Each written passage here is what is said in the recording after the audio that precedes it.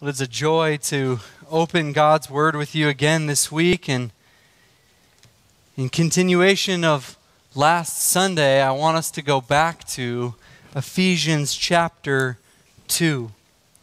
Ephesians chapter 2, and if you're using a Pew Bible, you'll find it on page 1160. I want to begin by reading Ephesians 2, and we'll start again in verse 1. Ephesians 2, starting in verse 1. And you were dead in the trespasses and sins in which you once walked, following the course of this world, following the prince of the power of the air, the spirit that is now at work in sons of disobedience, among whom we all once lived in the passions of our flesh, carrying out the desires of the body and the mind, and were by nature children of wrath like the rest of mankind. But God, being rich in mercy, because of the great love with which He loved us, even when we were dead in our trespasses, made us alive together with Christ. By grace you have been saved, and raised us up with Him and seated us with Him in the heavenly places in Christ Jesus, so that in the coming ages He might show the immeasurable riches of His grace and kindness toward us in Christ Jesus. For by grace you have been saved through faith. And this not of your own doing, it is a gift of God, not a result of works, so that no one may boast. For we are His workmanship, created in Christ Jesus for good works, which God prepared beforehand that we should walk in them. Let's go to the Lord in prayer. Our gracious God, we do come before you this morning, marveling at the Savior that Christ is. Singing that song, Hallelujah, what a Savior. Lord, as we look at Ephesians chapter 2, as we see who we were apart from Christ, and as now we marvel at your grace in the gospel. Lord, I pray that this passage would stir our affection for you, that we would find great gratitude and great worship in your grace and salvation. And that because of that truth, we would glorify you in all that we do. It's in Christ's name I pray. Amen.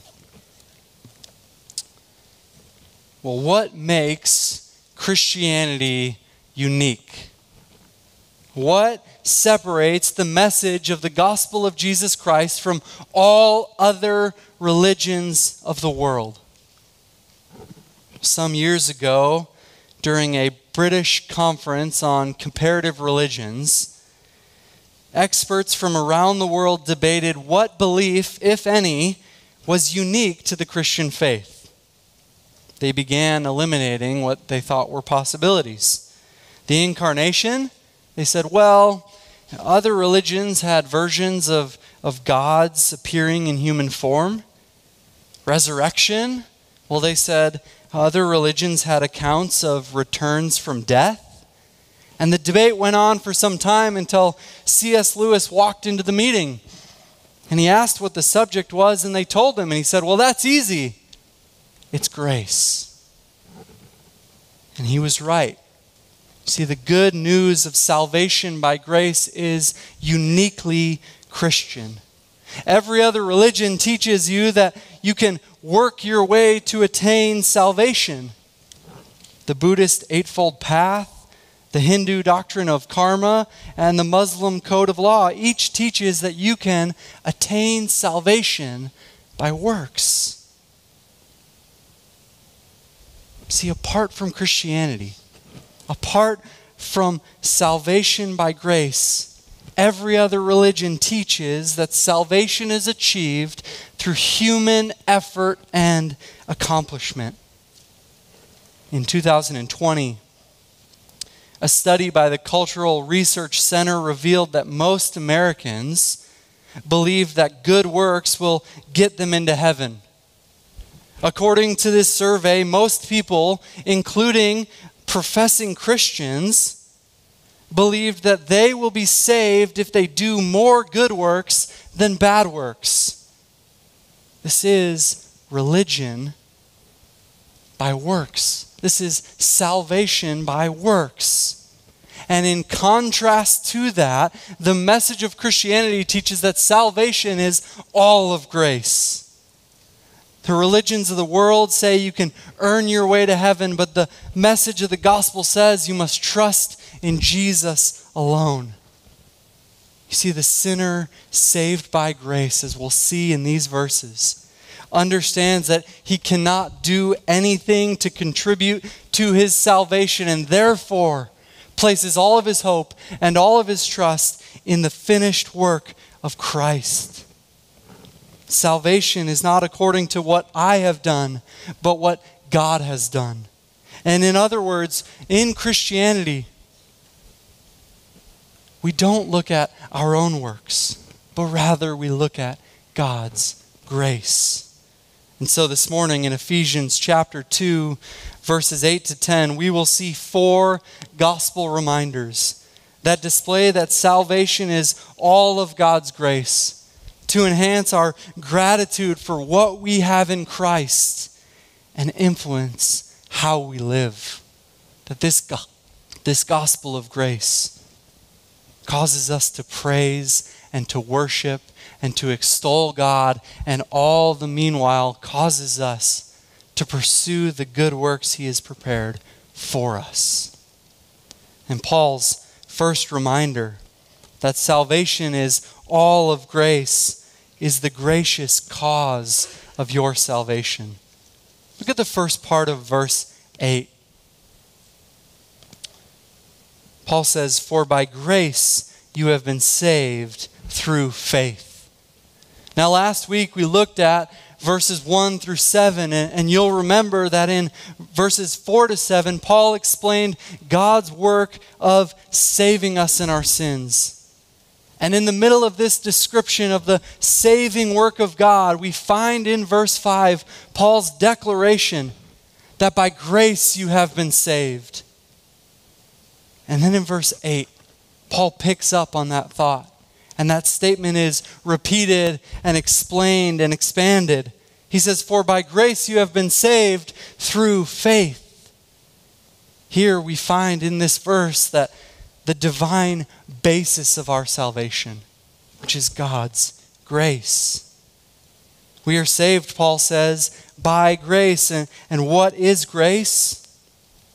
It is undeserved mercy and unmerited favor. Grace is that unmerited favor from God by which He delivers us from our sins.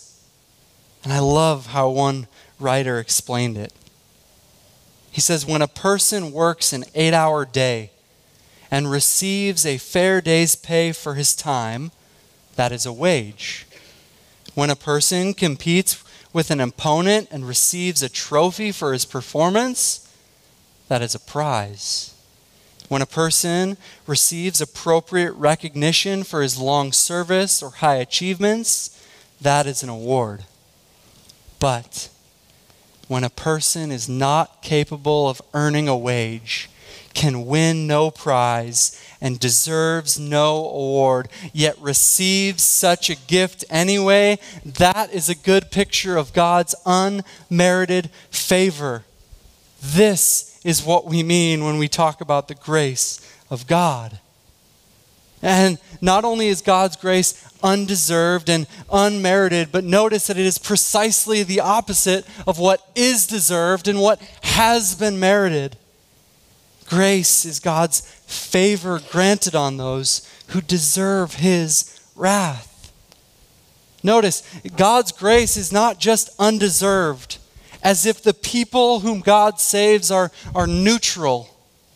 It's an act of immense favor bestowed on those who lie under God's just condemnation.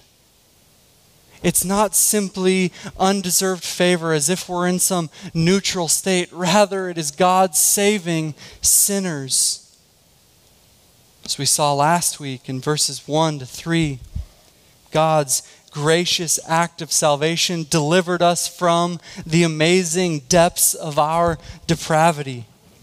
Apart from Christ, you lived in trespasses and sins, and what you deserved, what your works merited, was judgment.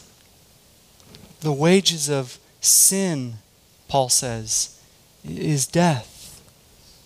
And in light of this dreary black backdrop is this amazing truth, this amazing diamond that salvation is all of grace. It is only on the basis of God's grace that people are delivered from their desperate situation of sinfulness. You were only saved because of God's grace, Paul says. This truth, dear Christian, should cause us great praise. We were dead in our trespasses and sins. There was nothing that we could do. We deserved God's wrath, and yet God, in His grace, saved us. You're seated in heaven with God, Paul says, because God graciously intervened in your life. He made you alive when you were dead in your sins. The reality is that there are likely some today who have not experienced God's saving grace. And if that's you, I want you to see in this text that salvation is God's free, saving favor despite your sinfulness and despite your deserving of judgment. That no matter the seriousness or the frequency of your sin, see in this text that God will graciously save the sinner who comes to Him through faith. The prophet Isaiah said in Isaiah 55, he said, "Let the wicked forsake his way, and the unrighteous man his thoughts, and let him return to the Lord, that He may have compassion on him, and to our God, for He will abundantly pardon." God is merciful and gracious. If you have not received this grace, call out to Him today. Receive this gracious offer of salvation, the forgiveness of sins, the wrath of God satisfied, and the amazing grace found in the gospel. This is the amazing grace of God. This is the gracious cause of our salvation, and it should cause us to praise Him. But second, Paul moves from the gracious cause of your salvation to second, the instrumental means of your salvation.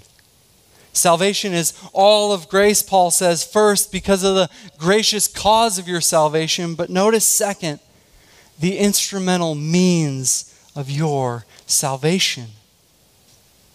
Salvation is by grace, but Paul also says it is through faith.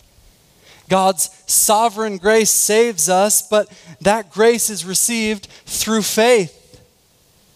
It's important to note this because with the particular emphasis on the sovereignty of God by Paul in Ephesians 1 and 2, a potential danger is for someone to think that there's nothing that they need to do to be saved, that there's no need for the sinner to respond to the gospel. And yet, throughout Scripture, sinners are called, even commanded, to believe in the Lord Jesus Christ and you will be saved. Jesus said, repent and believe the gospel. You see, while grace is the objective cause of our salvation, the basis of our salvation, faith is the subjective means by which we are saved. Faith is the means or the instrument through which the believer receives this salvation. You could think of it this way. Faith is not the drink, faith is the straw. So faith is the straw in the glass by which water comes into your mouth and satisfies your thirst. Faith is the means or the instrument by which we are saved. It's what the Lord uses for the sinner to receive this grace. And so if the gracious gift of salvation is through faith, then the question is what is faith and what is the object of our faith? Biblically defined, faith is simply trust or reliance. And while Paul doesn't specify the object of our saving faith in this passage, the context of the book of Ephesians and the rest of the New Testament make it clear that the object of saving faith is the Lord Jesus Christ and his substitutionary work on our behalf. Ephesians chapter 1 and verse 12. Paul describes Christians as those who have put their hope in Christ. In verse 13, he says they've heard the gospel. They heard the message of salvation that Christ died for their sins, was buried, and was raised. And they believed in him. They believed in Christ. And likewise, Galatians 2:16 says that salvation is through faith in Jesus Christ. You see, the object of saving faith is Jesus Christ, his death, and his burial, and his resurrection on our behalf. Saving faith has typically been described by having three elements. Saving faith is defined as having three elements, which are knowledge, assent, and a confident trust. And one author describes it this way. He says, the mind embraces knowledge, a recognition and understanding of the truth concerning the person and work of Christ. The heart gives assent or a settled confidence and affirmation that Christ's salvation is suitable to one's spiritual need. And the will responds with trust, or the personal commitment to and appropriation of Christ as the only hope of eternal salvation. You see, saving faith then is accepting, resting, trusting, and relying upon Jesus and Jesus alone for salvation. It's saying I trust and I rely on nothing else but the work of Christ on the cross, where he paid the penalty of my sin and where he said, it is finished. The work is done. And now, Paul says, salvation is by grace through faith in Christ and his work. But notice here that faith is not merely an intellectual knowledge of facts about Jesus, but it's a confident trust in him for salvation. It's not simply that I know who Jesus is as found in the pages of the Bible. It's not simply enough to say, yes, I believe Jesus lived and died. But it's a confident trust in him. In his commentary on Ephesians, R. Kent Hughes tells of a story of a man named Charles Blondin. Blondin was a French tightrope walker and a world-famous acrobat. Once in London, Blondin played the violin on a tightrope 170 feet off the ground. On another occasion, Blondin took a portable stovetop onto a tightrope and cooked an omelet. If you're going camping this week, I don't recommend that. But his most spectacular feat was crossing the Niagara Falls on a tightrope, 1,000 feet long, 160 feet above the water. And then, On top of all of that, Blondin carried a man on his back across the falls. After putting his rider down, he turned to the large crowd and asked the man close by, "Do you believe that I could do this to you?" And the man said, "Of course, I've just seen you do it." Well, in return, Blondin said, "Well, hop on, I'll carry you across." To which the man replied, "Not in your life." Now, to be fair, I wouldn't have got on Blondin's back either. But notice this.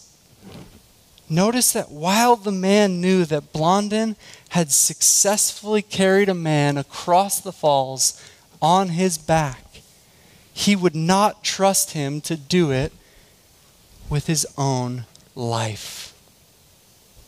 You see, faith in Jesus is not simply giving an intellectual assent to the truth that Jesus died on a cross. It is to believe in Christ and to entrust yourself to Him for the salvation of your soul as the only means of salvation. It's casting yourself on Christ. It's resting in His promises and His finished work on your behalf. So the question is, have you put your faith in Christ? You see, the truth of Ephesians 2:8 is that no one has sins forgiven, and no one goes to heaven. No one finds true and lasting peace apart from the saving work of Christ, apart from placing their faith in Christ. But the good news of the gospel, the message that Paul has here in these 10 verses of Ephesians, is that if you put your faith in Christ, you will be saved. The Philippian jailer asked, "What must I do to be saved?" And the answer was, "Believe in the Lord Jesus Christ and you will be saved." The forgiveness of sins is found in Christ. And this morning, I plead with you, if you have not yet done this, put your faith in Christ. Trust in Him and Him alone for the forgiveness of your sins and the salvation of your soul. And more than simply acknowledging that Jesus is real, more than simply recognizing the facts about Him that we learn maybe in Sunday school, cast yourself upon Him. Paul says in Romans 10:9 that if you confess with your mouth Jesus is Lord and believe in your heart that God raised Him from the dead, you will be saved. And if by faith you have received salvation by grace, then see the assurance that God gives you in this passage.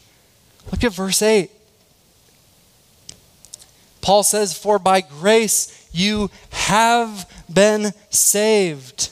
Paul here speaks of salvation as complete and the Christian as the one who's enjoying the benefits of that deliverance. Notice that. Christian, your salvation is not merely initiated. Because of God's grace, you have been saved from the just penalty of your sin. And now, your salvation continues in God's safe keeping. Salvation, Paul says, is all of grace, and that should bring us sweet assurance. So we see not only the gracious cause of your salvation, and not only the instrumental means of your salvation, but third, we see in the second half of verse 8, the humbling source of your salvation. Salvation, Paul says, is all of God's grace because it does not come from us, but rather from God. Look at verse 8. For by grace you have been saved through faith. And this not of your own doing, it is a gift of God. The this in verse 8 refers to the whole previous sentence. In other words, the entire concept of salvation by grace through faith is not your own doing. It is a gift of God. Salvation, Paul says, does not originate in you. You're not the source of your own salvation. It is not your own doing. You want to understand the source of your salvation? You want to understand the cause of your salvation? Well, Paul says, don't look at yourself. Don't look within you. Rather, look up to God. It is all of His grace. And the implication is that all of the components of salvation originate not from you, not from your human capacity, but from God. And this means that even the act of believing comes from God. That the Christian's response to faith in the gospel does not come from any human source, but is God's gift.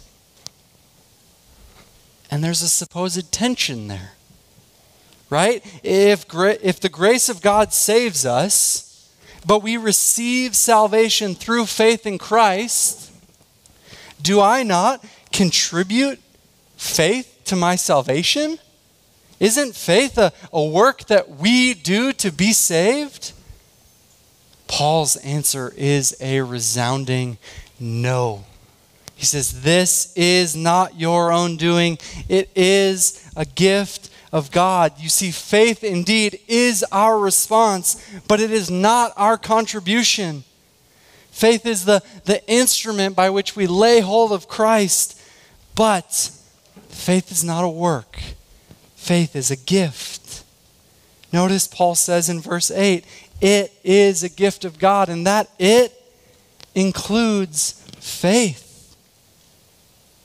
You see, we should never think of our salvation as a transaction, as a two-part work in which God provides grace and we provide faith. No, Paul says it is all of grace. It's given to us by God. But notice also that God does not do the believing for us. We are the ones who are to believe. I think we see this illustrated well in Philippians 1:29. Paul writes this. He says, "For it has been granted to you that for the sake of Christ you should not only believe in Him, but also suffer for His sake." It has been granted to you, Paul says, that you should believe in Christ and also suffer for your faith. Those two things have been granted to you. Sinclair Ferguson comments on this passage. I think it's helpful. He says, faith is granted to us just as is suffering. But this gift of suffering means we, not God, experience the suffering. We suffer. In the same way, God gives faith, but He does not do the believing, we do. The gospel calls for a faith response, and that faith is our activity, but it is not in us by nature to believe. That faith needs to be affected in us by God. He says in that sense it is a gift.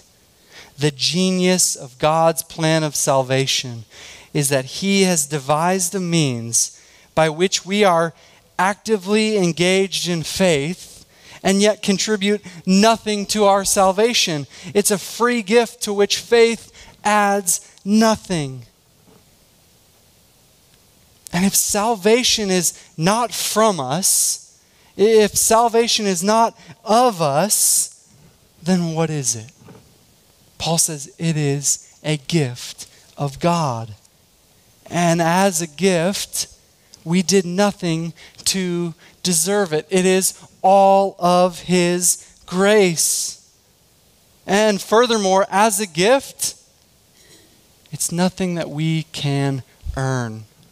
Look again at verses 8 and 9. For by grace you have been saved through faith. And this is not your own doing. It is the gift of God, not a result of works, so that no one may boast. Works here refer to acts of obedience. Simply put, Paul is saying that there is absolutely nothing that we can do to catch God's attention or to earn his favor. No human effort, no act of obedience accomplishes anything concerning your salvation. Salvation is not mostly of grace. It is not mostly a gift of God. It is all of grace and entirely a gift of God. So it does not depend on your works, on your baptism, on your prayer, on your obedience. Salvation, Paul says, is by grace alone, through faith alone, in Christ alone. This morning, cease trusting in any source of human effort for your salvation. Instead, simply trust in Christ and him alone.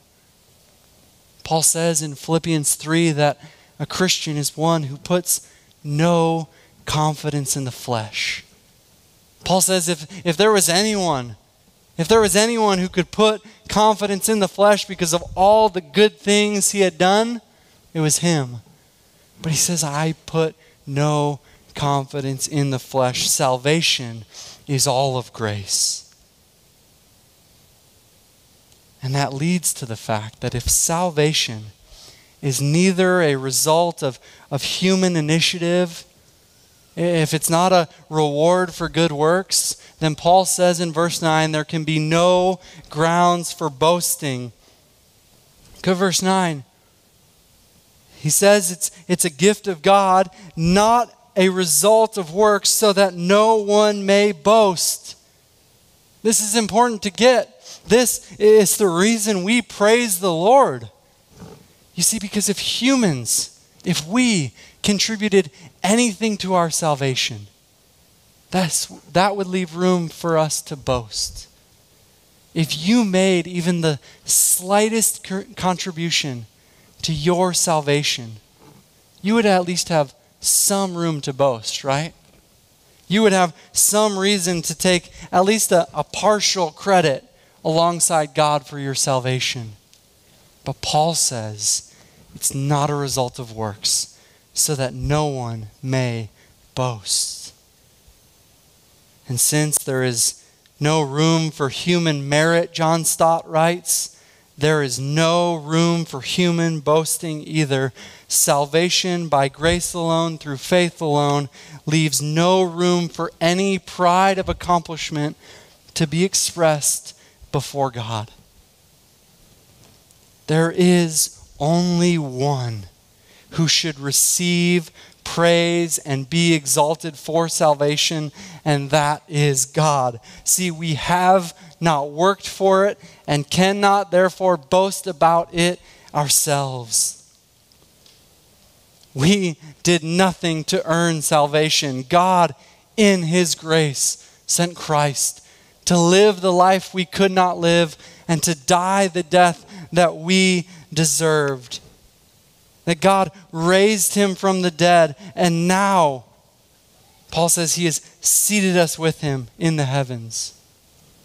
And as a result, we ought to praise him. We ought to worship him. We ought to give him adoration for this grace forever.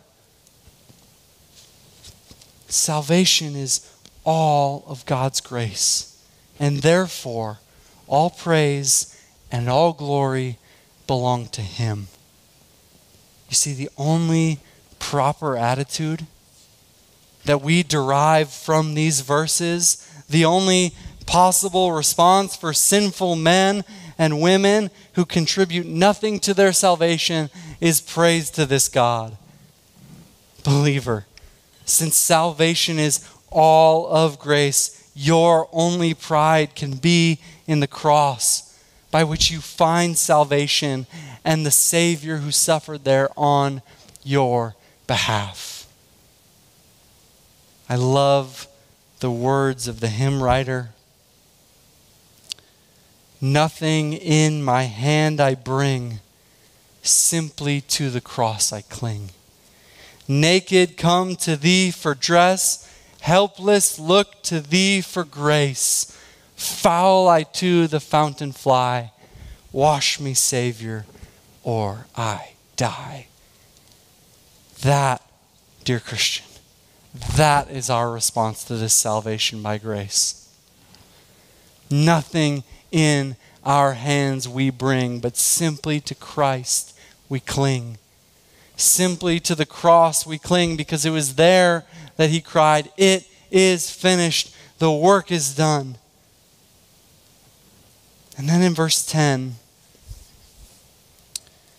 Paul moves from the gracious cause of your salvation to the instrumental means of your salvation, to the humbling source of your salvation, to finally, number 4, the sovereign purpose of your salvation. The sovereign purpose of your salvation. Look at verse 10. It says, "For we are his workmanship, created in Christ Jesus for good works, which God prepared beforehand that we should walk in them." Now the 4 at the beginning of verse 10 is important. It connects Paul's logic from verses 8 and 9 to verse 10. And it introduces a further reason why salvation is all of grace and has nothing to do with our human effort. Salvation is all of grace, Paul says, because we are his workmanship, created in Christ Jesus. God has created us. It's all of his grace. That word workmanship, it's where we get our English word poem, and it refers to something that's been made and was specifically used to speak of a work of art or a masterpiece. Something that was carefully created for a specific use. And the only other time that we see this word is in Romans 1:20. And in Romans 1, Paul uses this word to speak of physical creation. But now in verse 10, Paul uses this word not to speak of physical creation, but to speak of our spiritual new creation. See what Paul's doing.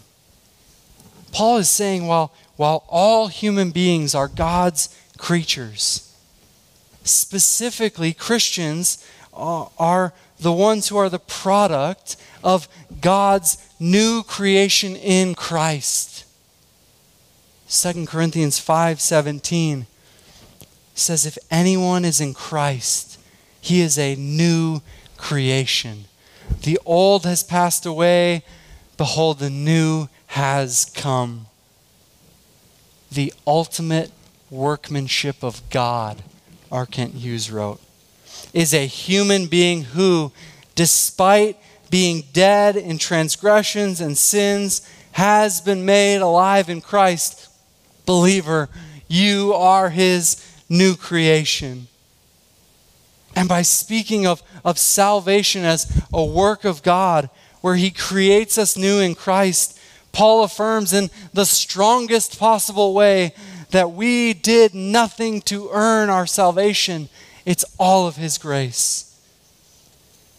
You see, just as the creation of the heavens and the earth was accomplished by God apart from any human intervention, Paul here picks up that logic and says all who are in Christ are God's spiritual creation, and there was no human work in that creation. And so the 2 Corinthians 4:6 says, "For God, who said, 'Let light shine out of darkness,' has shown in our hearts to give the light of the knowledge of the glory of God in the face of Jesus Christ. You see, this language utterly prevents us from taking any possibility of our works earning salvation. You can be created for work, Paul says. You can be created and then work, Paul says, but you cannot create yourself and then work. Before we can do anything good for the Lord, before we can do any good works for the Lord, He has to do His good work in us. But believer, once He does that, once He does this amazing work of salvation in your heart, then God has given us good works that we are to walk in. And while these good works do not save us, we must not mistake them as unimportant. Paul does not want us to walk away from here and saying, well, if salvation's just by grace, then I don't have to do any work. No. Instead, Paul says that we were specifically created. We were specifically created in Christ Jesus for good works. Notice this. This is so important for how you live each and every day, each and every moment of your life. God created you in Christ Jesus for good works. The purpose of your salvation, the reason that you have been created in Christ Jesus, the reason that God saved you by His grace is so that you would produce good works. That you would walk and live in such a way that you would give glory to God. Do you see this distinction between salvation by grace alone, through faith alone, in Christ alone, and the role of good works in the believer's life? We must not get the cart before the horse. We are saved by grace. We did nothing to earn that salvation. But once we have been saved, once God did a work in your life, now you work. We're not saved because of good works, but we are created in Christ Jesus for good works. While good works are not the root of our salvation, they are the fruit of our salvation. This is the Reformation doctrine of sola fide, faith alone.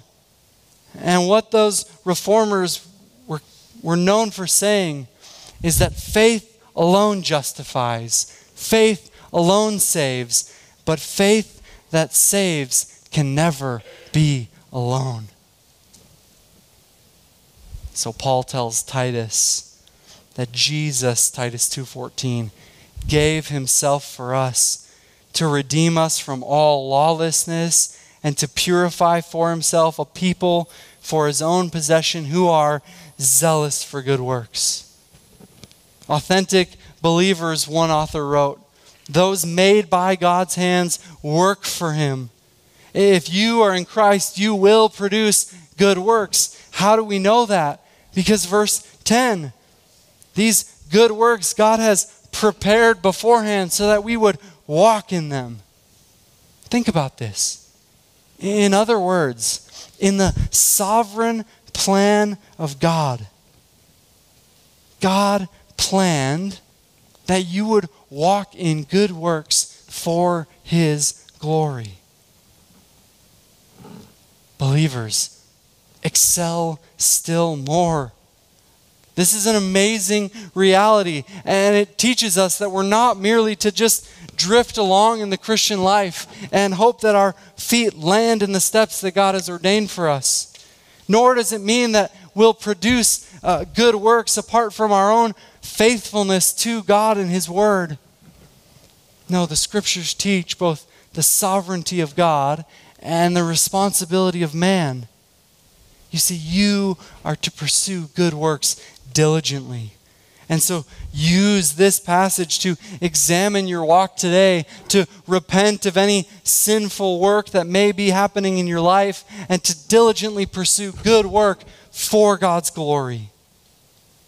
And use this truth, dear believer, to root out any indwelling sin in your life. You know that habitual sin that you just keep fighting, that just keeps coming back. God created you for good works.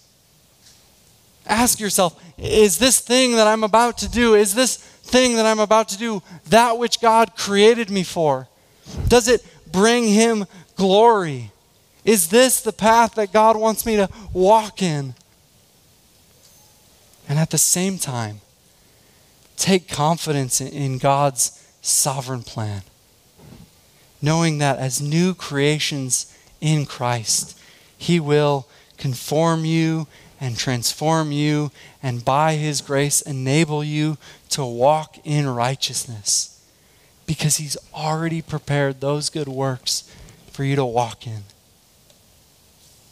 And so John Stott says of this passage, he says, this passage ends as it began, with our human walk. Formerly we walked in trespasses and sins, following the course of the world. We were following the standards of the world. We were following all that the world would have us to do. We were following Satan, the prince of the power of the air. Our lives, Paul says, were characterized by disobedience. But God, Paul says, but God, because of His grace, because He is rich in mercy, has saved us. And now, because He has saved us, because He has transformed us, because He has created us in Christ Jesus, now we walk not in trespasses and sins. Now we walk, Paul says, in the good works that God has eternally planned for us. What could possibly have affected such a change? Not any work of ourselves. Stott says it is only this: a new creation by God's grace and by the power of God. What caused you, believer, to go from habitually walking in trespasses and sins to now walking according to the path that He has laid out, according to the directions He gives us in His Word? He says it's by grace. It is all of grace, and it is all of His glory. Not that we would boast in ourselves, but that our boast, Paul says, would be in the cross of Christ. And so this morning, I want you to use this passage. Today, this week, as you examine, as you meditate on this passage, I want you to use it to examine yourself, to reflect upon your life in light of this passage, to see God's amazing grace in the testimony of your life, or to see God's grace for the first time as you see there's nothing that you can do to save yourself. See, Paul says, that salvation is not by good works, but it's for good works. And so if you are here today and you're trying to earn your salvation by good works, recognize these utterly clear words by the Apostle Paul, that salvation is by grace alone, through faith alone, in Christ alone. That it's all of God's grace, that you cannot save yourself and must cast yourself on the Savior who will save you from your sin. But notice also that while good works are not the basis of our salvation, they do result from salvation. Jesus said in John 15:8, "By this my Father is glorified, that you bear much fruit and so prove to be my disciples. You see, believer, fruit is evidence of salvation. And so if you are here today, this should bring up two questions for yourself. One, if you examine your life and see no fruit, then ask yourself if you have placed your faith in Christ for salvation. Ask yourself, am I merely acknowledging Christ? Am I just going to church because my friends and my family do it? Am I just saying I'm a Christian because that's what we culturally do? Or have I put my faith in Christ? But then, if you say, I've put my faith in Christ, then rest in the assurance of this salvation, that it is by grace through faith. But then excel still more. Repent of your sin and follow His word. And dear Christian, may God's grace for you in this passage motivate you to bring Him glory in all you do. Recognizing that we are saved by doing, not by doing what is right in the sight of God, but we are saved unto, with joy and gladness in the gratitude of God's free grace, all the good works that God has created for us to do. Salvation, then, is all of grace, by grace alone, through faith alone, in Christ alone, to the praise and glory of God alone. Let's pray.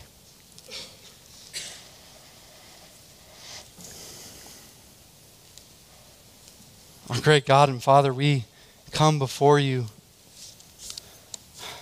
reflecting on these truths that we were once dead in our trespasses and sins. But Lord, by your grace, we have been saved. We have been rescued from the wrath that we deserve. And now, instead of being sons of disobedience, we are children of God.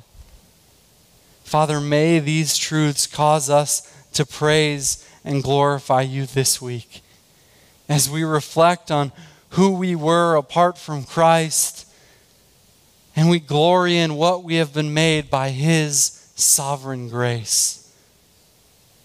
And Lord, out of the abundance of praise in our hearts, may we see that we are to glorify you in all that we do, not just on Sundays, but every day of the week, in the mundane, Lord, and in the important. All we are to do is to praise and glorify you, to walk in the works you have prepared beforehand.